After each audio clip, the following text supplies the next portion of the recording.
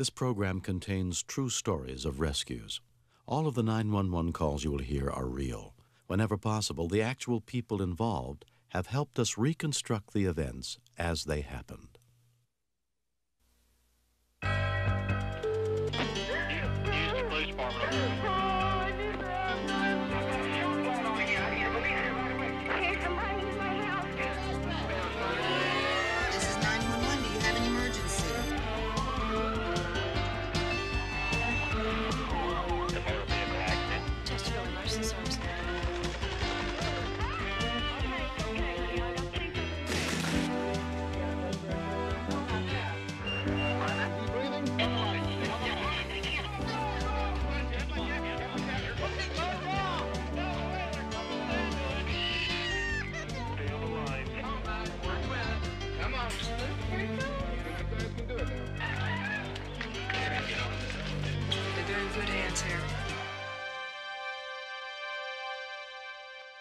Our troubled world is fractured by cultures and divided by borders. But when tragedy strikes, courage and love know no boundaries. I'm William Shatner. Tonight, in a special international episode of Rescue 911, true stories of heroes who remind us that despite our differences, people the world over share a passionate commitment to preserving life. We begin in Normandy, France, late on the afternoon of August 3rd, 1976, as members of a local skydiving club gathered at the Cannes Carpiquet Airport.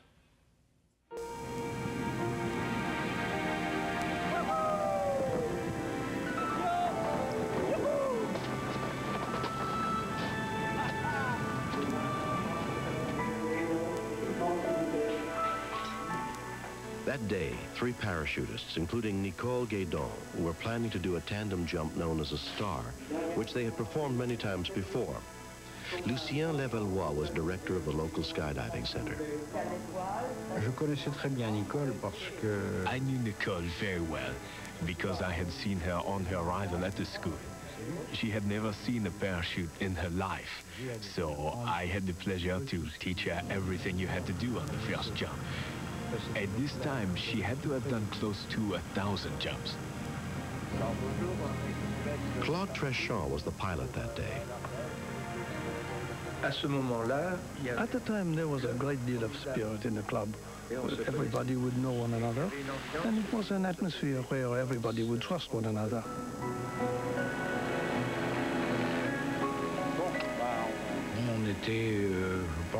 We were flying the last flight of the day. Nicole was making her 3rd jump of this type that day. There was nothing special about it. This jump, on the contrary, was a relaxed jump with friends. Claude dropped 2 solo jumpers first, before climbing to 6,500 feet to drop Nicole's group.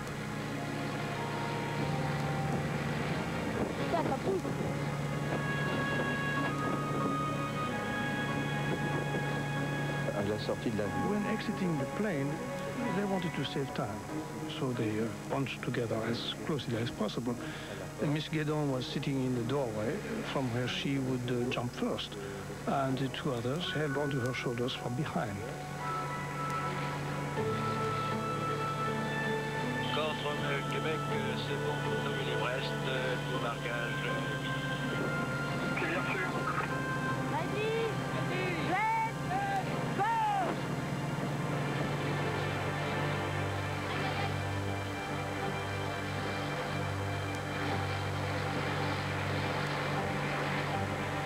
When we continued, The more the minutes passed, the more uncomfortable Nicole's situation became.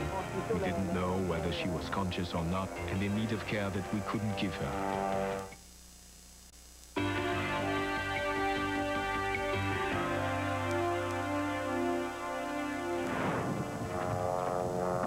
Three parachutists making a tandem jump near a small airport in Normandy, France, had leapt from the plane at 6,500 feet as Lucien Levallois, director of the skydiving center, looked on.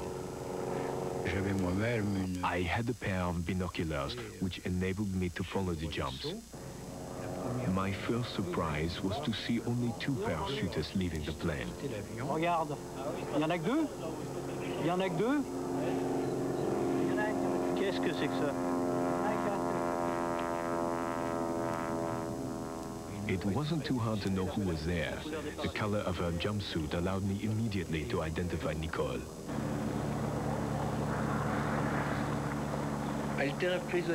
She was held prisoner by a hook that's next to the door, which was normally used to pull parachutes open automatically for the beginning students.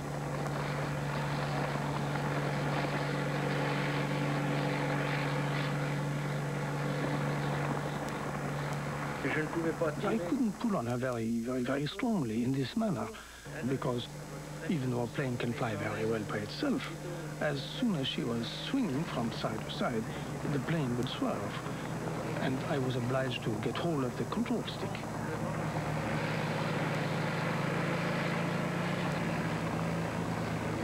I thought that by swinging the plane, I could have enabled her to jump off from her spot.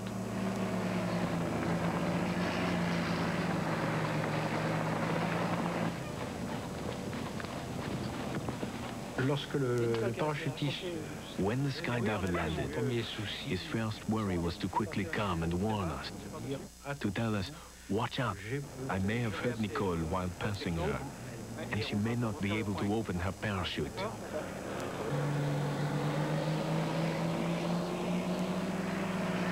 Her body hit the bottom of the plane, making a tremendous noise.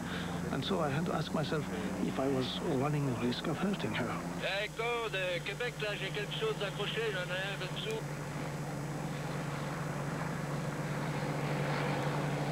I saw her gestures and then her eyes, which were saying, no, I can't do it anymore, let me fall.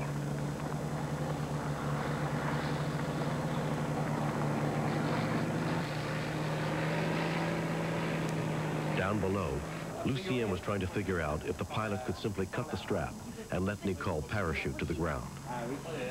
It was difficult for us to know what would happen next, because we didn't know what part of the harness he had to cut. It could cause Nicole to slip through it. And above all, we didn't have enough information about the ability Nicole still had at that time to open the parachute. The control tower told me to land on the grass runway. I yelled negative, because her head, as far as I could tell, was lower than the wheel. So if I had bounced a little bit, the poor woman would have crushed her skull. Pas question de la poser sur l'herbe, hein? Mais tu restes bien, on écoute 128.5, s'il te plaît, hein?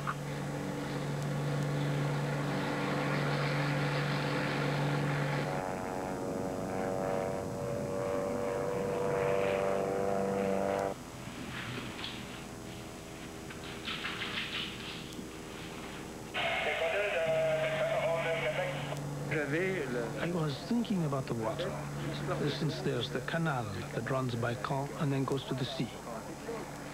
On water, we had a chance. A drop-off in the canal appeared to be very dangerous, given the narrowness of the canal.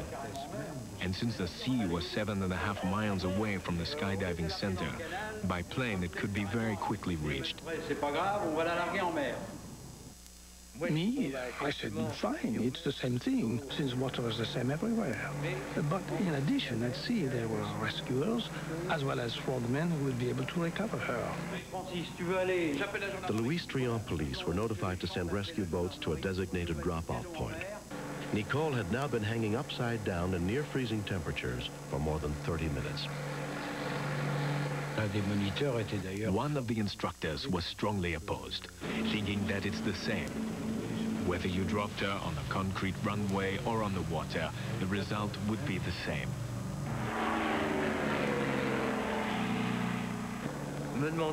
I had to really ask myself whether she was in good shape or not. In the beginning, she was touching the inside when it was her complete hand.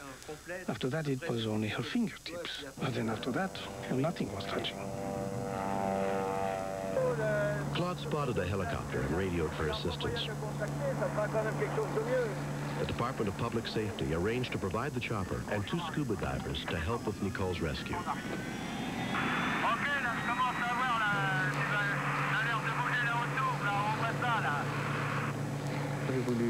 I wanted to try to cut the strap to see if it would cut easily.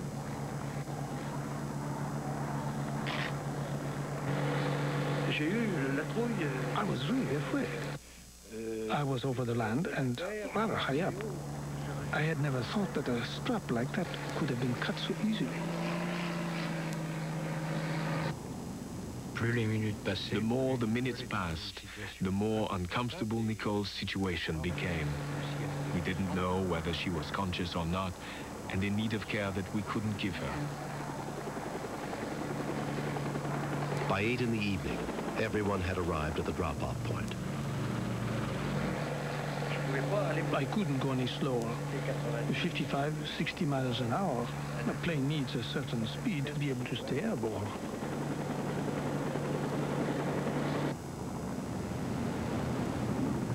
I was not high, that's all I can say. The divers told me 18, 24 feet.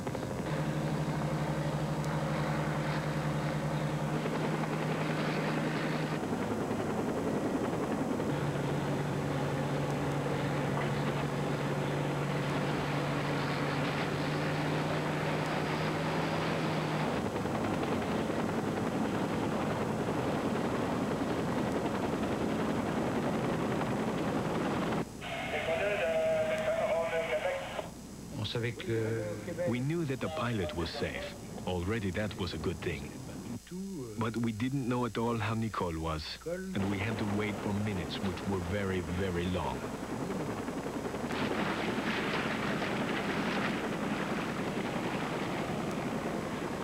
The divers told us the story that they came with their big knife and everything to try to cut the parachute. She started to yell, saying, no, no, don't cut it, it's not worth it, because the parachute is very expensive. All of a sudden, they told us everything had gone well. Obviously, it was a great relief for us. Of course.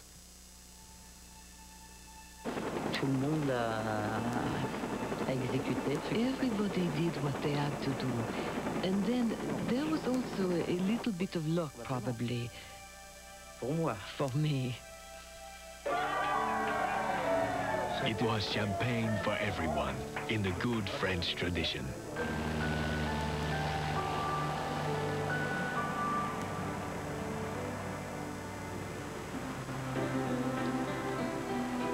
Miraculously, Nicole Guédon suffered only minor bruises in the incident. It was tiring for me, but the more time went by, the more I was thinking that something was going to happen. What we couldn't do up in the air, both of us, other people were taking care of it, and I trusted them. It's entirely possible that someone less poised than Nicole under the plane would have pulled on the handle that opens one of the two parachutes, which obviously would have been catastrophic. Within 2 weeks, Nicole was skydiving again. 17 years later, she has completed more than 3,000 jumps and is an instructor at the skydiving center. They certainly listened to her, because, understandably, this incident is still talked about today. It was a difficult time, but since everything turned out okay, it's actually a good memory to have saved someone. It's not bad, you know.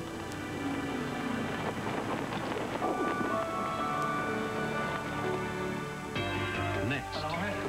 I was more and more scared. They didn't have special equipment. They needed to have to go in the cave.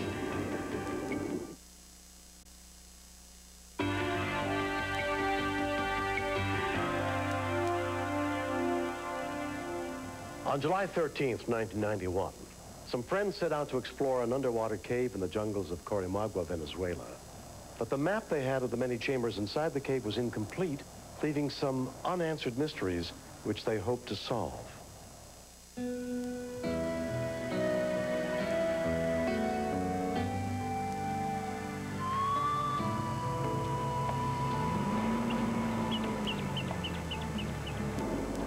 The expedition was led by 32-year-old Gustavo Badillo.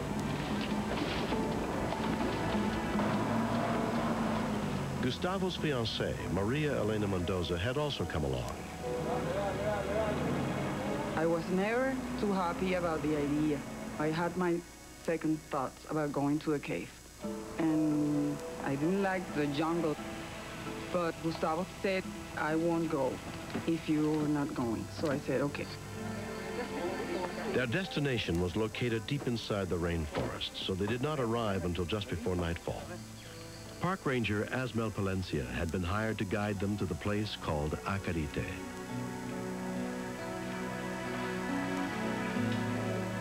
The truth is, I was afraid because I've never entered into that cave.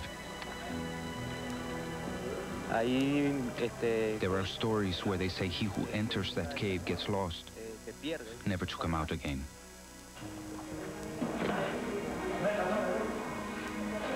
Gustavo planned to dive with his friend Eduardo Wallace, although neither of them had been trained for cave diving. Before going to the cave, we went over the original map that we had. We were not concerned about any danger. I was more and more scared. They had the suits, the mask, but they didn't have special equipment. They needed to have to go in the cave. So I said, well, then take this prayer and keep it with you.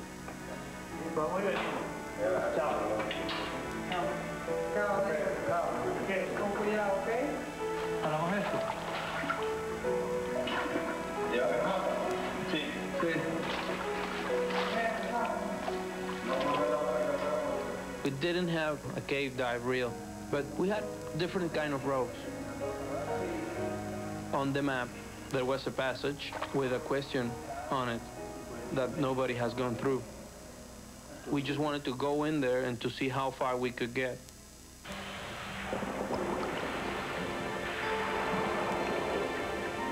The entrance to the first passage was about 30 feet below the surface.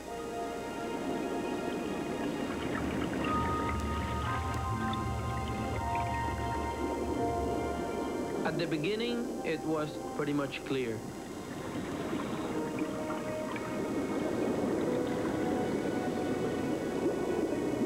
But this mud from the rock was coming off, so behind us, the visibility was turning into zero.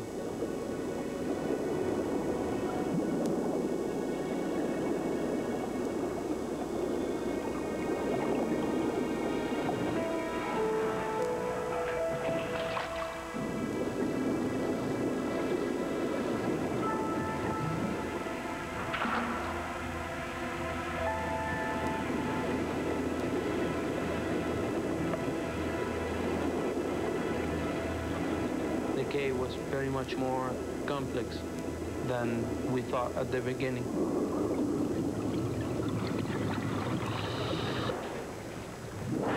I got to a place where there was a big chamber. I heard Gustavo coming out from the water, but I could not see him.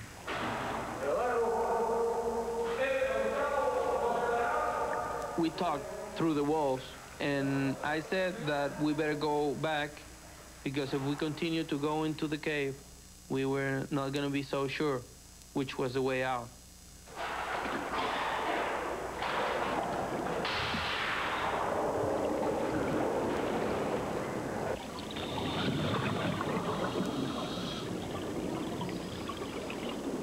I was swimming toward what I thought was the entrance.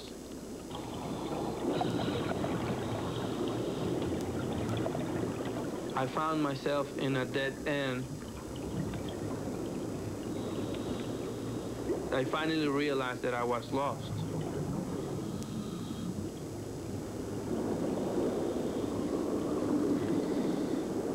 I was desperately looking for a place with more air. I didn't think about Gustavo at that moment.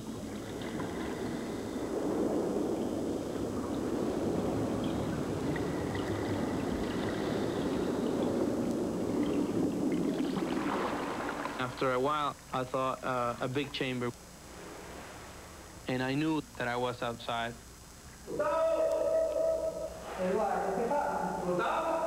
I said, why are you asking me if Gustavo's here? Gustavo is with you. And he says, no, we got lost at the entrance, I was shocked. So I said, you go back and find him, because he must be right there. Gustavo had all the ropes, so we made a line, probably in between 10 and 15 feet. Ricardo hauled one end, and I hauled the other, and I went below as long as the rope let me go.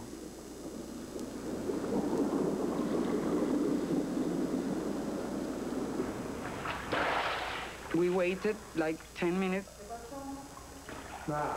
Eduardo comes back again, and for my surprise, he said, it's too murky.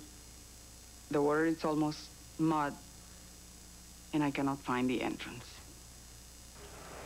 And I said, this is the end of it, you know. It's like a switch. I was turned off. My life just stopped right there in that moment. He's gonna die, and I can do nothing from here.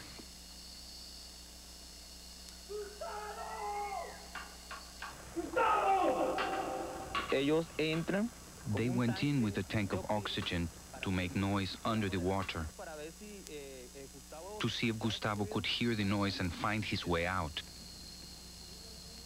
But Gustavo didn't come out. By that time, it was too dark to leave. We sat there, and nobody said a word until the sun came out. Every minute that went on was a minute against his life. And the bottom of my heart, I thought that he was gone.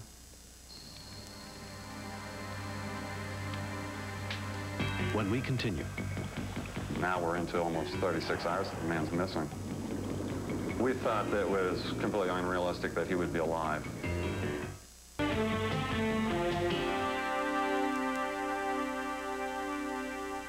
While diving in an underwater cave in the jungles of Venezuela, Gustavo Badillo became lost somewhere deep below the surface.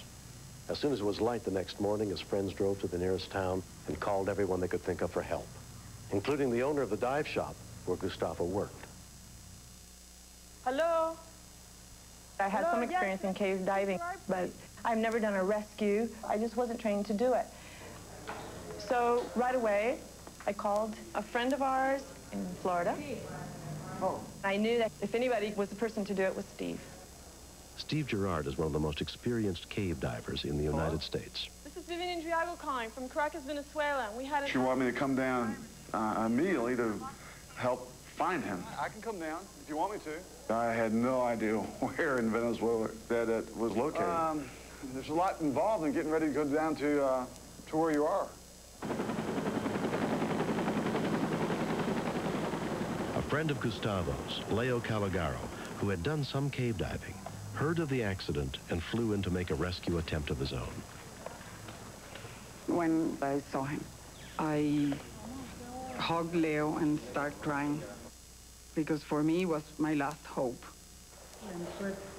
He was a friend, but he was also a human being. I had to do something for him.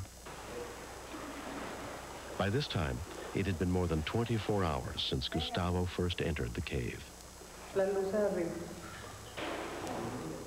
By and by, they came back out.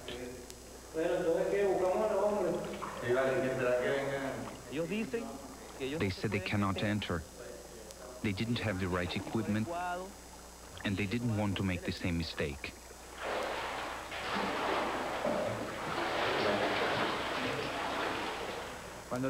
When I came out, everyone was upset.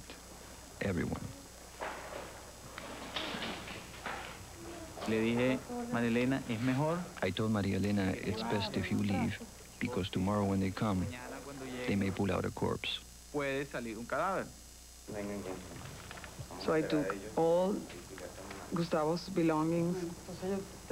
I left his jacket, because it's going to be very cold, and his chocolate bar. He always has one after he dives.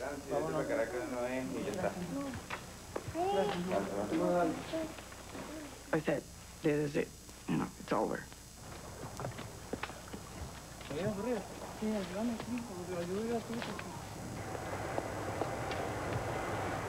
It's very rare to find anyone alive in the cave. We've had over 325 fatalities in Florida alone. Steve had convinced his friend, John Orlowski, a specialist in diving river caves like Acarite, to go with him to South America. I said, well, if he's been in 50-degree water for that length of time, you have to realize he's hypothermic and probably dead.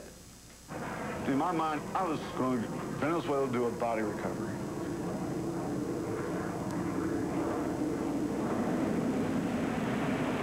The trip from Florida was 1,500 miles by air and land.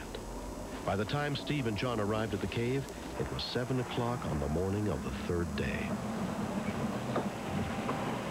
Mis compañeros y yo, por supuesto. My friends and I, we moved as fast as possible to help them get the equipment down.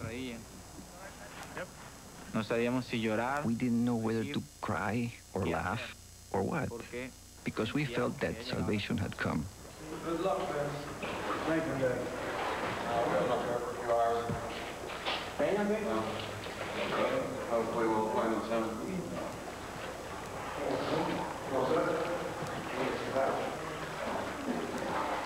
The one last thing I said to the crowd was, well, let's hope for a happy ending. Okay. But now we're into almost 36 hours that the man's missing. We thought that it was completely unrealistic that he would be alive.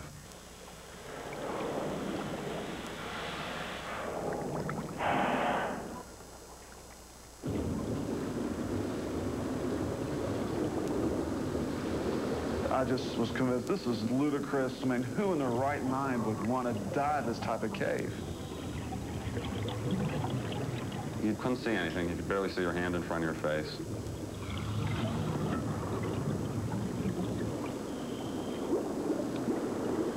We could have been inches away. We could have passed the body 6 times and never even seen it.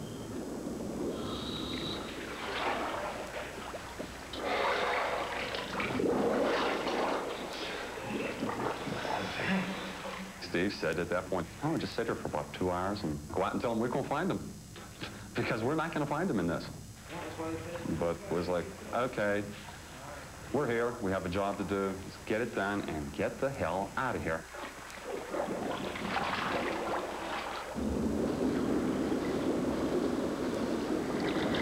I felt like I had made a left-hand turn. You can't see, so it's just a feeling you have.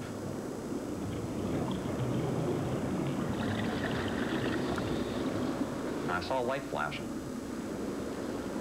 And I went, oh, you dumb shit. You just swim around in a circle, and you're coming right back up on Steve. So I popped my head up, and I said, yeah, Steve, what? All I see is this person stumbling towards me. Okay. You understand English? At that point, the victim had already grabbed me and was hugging me. Okay. See? He was realizing that this was not a dream. We started doing a lot of high-fiving, and it was like, I can't believe it. He's alive. Salió uno de ellos. One of them came out. I don't remember who it was.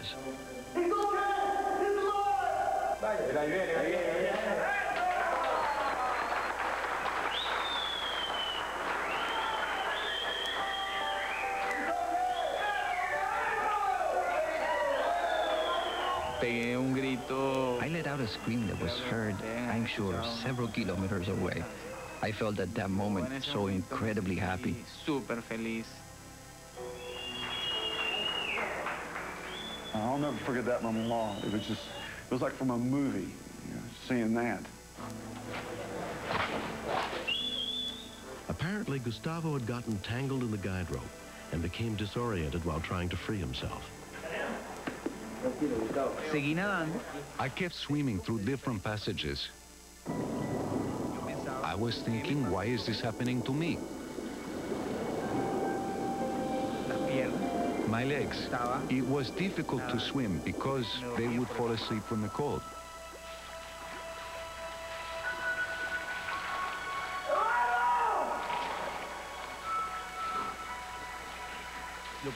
What I wanted was to get out of the water, but the walls wouldn't let me.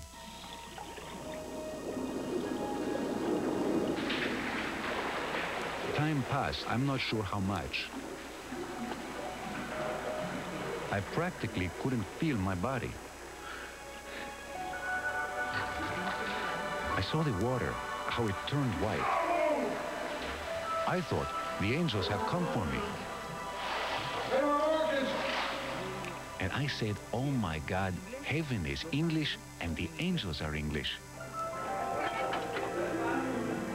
Gustavo and Eduardo did a foolish thing. They went to this cave without having the right equipment or really knowing how to do it correctly. In this particular case, they were extremely lucky.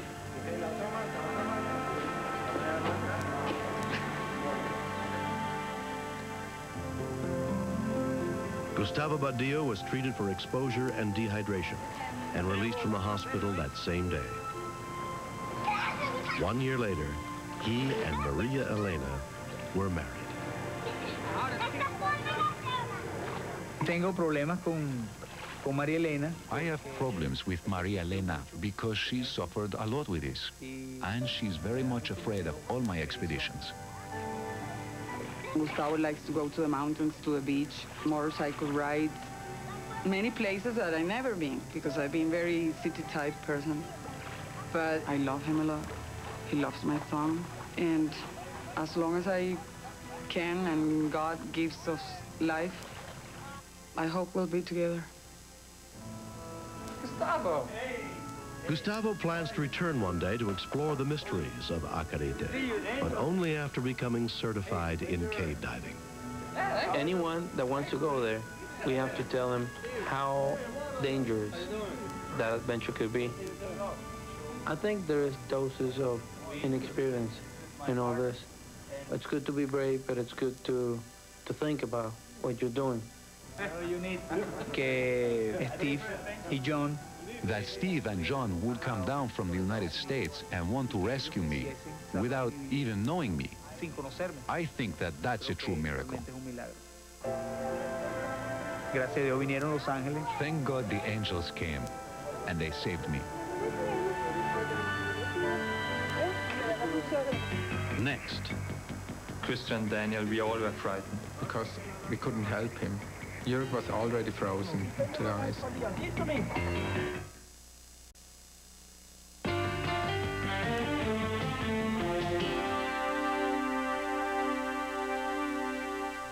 On April 4th, 1991, near Zermatt, Switzerland, Daniel Weber and a group of friends set out to ski the magnificent mountain glaciers in that area of the Alps.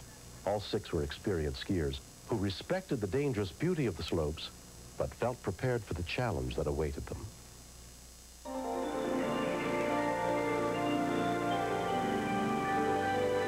When you go ski touring, you walk very slow, so you have time to see all the areas and the mountains. It's a very spectacular view, but we plan always to ski very careful. You have to take care about all the crevasses. This is the dangerous thing on glaciers. You can fall in. Leading the group of skiers that day was Christian Brunner. Ich war das Bindeglied. I was the link between, on the one side, the group of volleyball player friends, Jörg and Jens, and on the other hand, I had a group of my mountaineering friends, Daniel, Marcus, and Tom. The weather was nice and clear, the sun was shining, we could enjoy the sights, the view. It was a wonderful feeling, especially for Jens and Jörg, because it was the first time that they had been on the top of a mountain that was 13,000 feet high.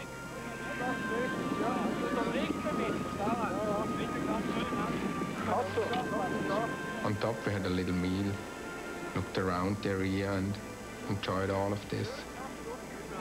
And before we skied down, there was a bigger group with a mountain guide, and they also started skiing down. If you go down from the mountain, in this case it's just one way, and it's the trail you went up. And because Jörg and Jens, this was the first time skiing down a glacier, and so we told them to stay on the trail, because there you can be more sure that under the trail is no crevasses.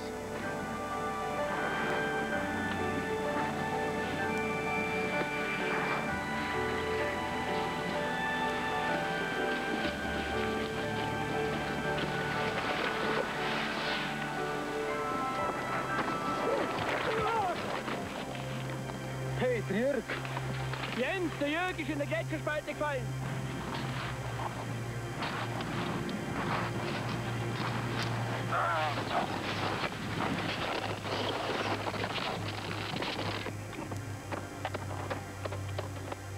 I thought it's about 5 meters steep, not more.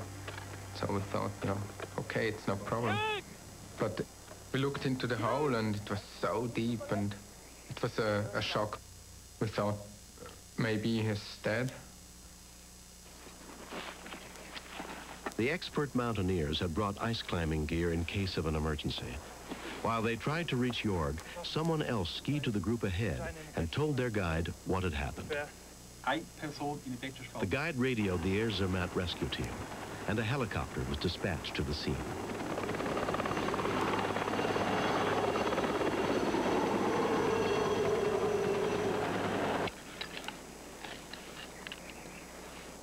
Unterkühlung bedeutet, dass die Körpertemperatur... If a person is exposed to freezing temperature, that means that the temperature of the body will sink to a dangerous degree. And if it reaches that degree for any length of time, then that means that the heart and the body functions will simply stop. Setzt ein Herzstillstand ein. Weil ich eben wusste, es ist ein... I knew it was a race against time, and every minute felt like an hour. Christian! Ja? Christian, komm auch runter! Und nachlassen. Und langsam, jawohl, so ist gut. Janni, komm. Jens Solhofer lowered 2 friends into the crack in the glacier. I was scared. Christian and Daniel, we all were frightened. We realized we would have big problems to get him up by ourselves. Ich bin nicht mehr weit von dir, siehst du mich? The first when I saw him, I saw that it's serious because we couldn't help him. Jörg was already frozen into the ice. Jörg, ich komm! Bin bald bei dir! Es ging mir da so ein Bild vor den Augen. I had a picture in my mind, seeing Jörg's mother. And I told myself that I could no longer look into her eyes if I didn't bring her son back to her. It took half an hour for them to get to Jorg. Although he was lodged 75 feet below the surface, he was still alive. In dem Moment kam bei mir etwas Panik auf. At that moment, I slightly panicked because I didn't see any way of getting him out of there. He was really trapped. He told me, I can't breathe. I'm so squeezed in. I can't get any air. Du, ich glaube, der Rucksack behindert dich. Ich versuche dich auch zu lösen. Mach schnell! Danny, ich brauche einen Taschenmesser! It was frustrating for me because we could just talk with Jörg and not help more. And Jörg actually talked about dying. Because the crevasse was surrounded, he couldn't see the sky, nothing. It was just ice, snow. Always the feeling of this pressure.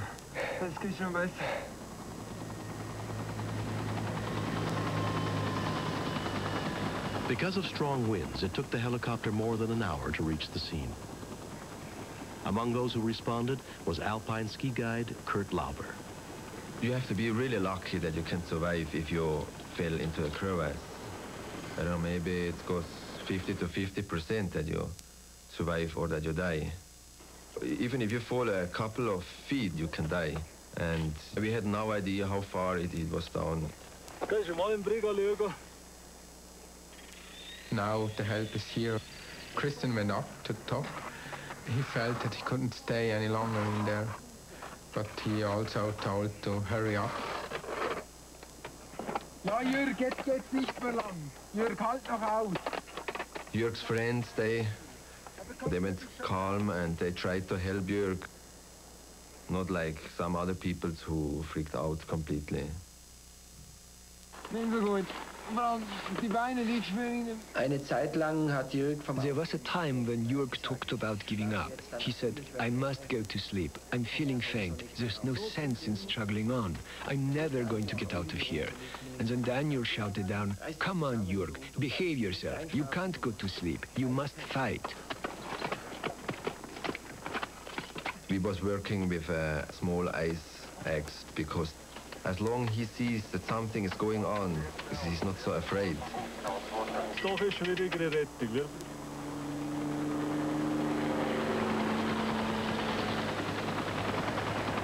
The first thing what I thought was that we need to have an air hammer, because there was no way, no chance to get him out without the air hammer, because his hands, his boots, and also his skis, they went stuck into the ice. By the time an air hammer arrived at the accident scene, Jörg had been trapped for more than 2 hours. With the air hammers, they could break out big pieces of ice.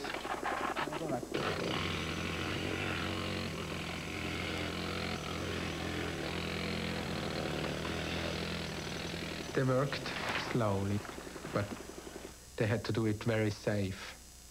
They were being as careful as possible. Jörg had been pinned between the walls of ice for nearly 5 hours when rescuers finally freed him enough so that they could try to lift him out.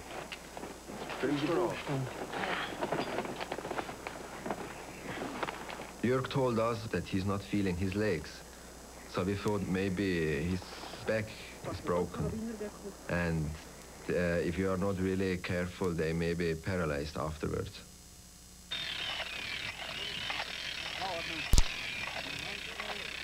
Jörg war fast leichenblass. Hatte ganz. Jörg was almost as pale as death. His lips were a deep purple, his eyes half closed. The freezing was taking its toll. Hypothermia was near. Emergency medicine specialist Dr. Axel Mann had been flown in to treat Jörg as soon as he reached the surface. In the last half hour that he was in the crevasse, he almost lost his consciousness. That meant that we had to assume that his body temperature had fallen way down below the critical point of 80 degrees. That meant that there was an absolute danger of Jörg losing his life.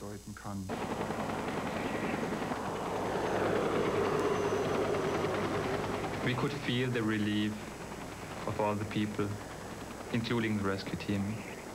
He was out there and he was alive. It's like being reborn. It's like a second life. Jörg was transported to a hospital in Visp for treatment. He was released after 3 days with no lasting effects.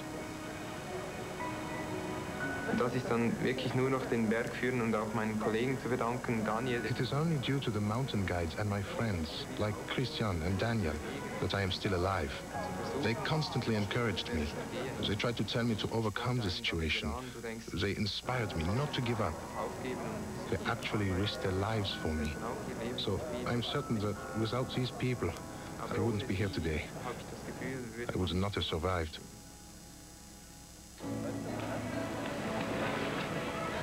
If you go mountaineering, teamwork is very important. So for me it's normal, if you go to the mountains together, then you help together. And for us it was just the right thing to do when we were down there. We had no thoughts about being heroes or something like this. It was just the right way. And afterwards I feel like Clint Eastwood.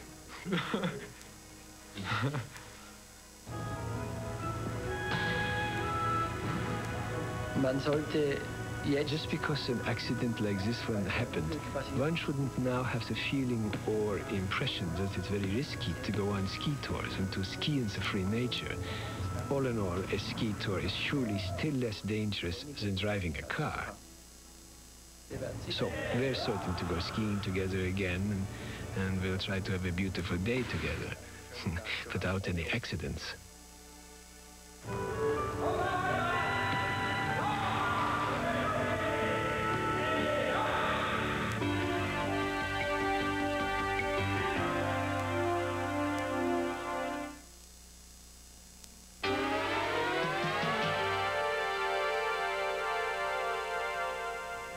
The greatest gift people the world over can share is compassion for others and a commitment to help those in need. This series is dedicated to all the men, women, and children around the world who choose to get involved when a life is at stake. I'm William Shatner. Join us again next time for more true stories on Rescue 911.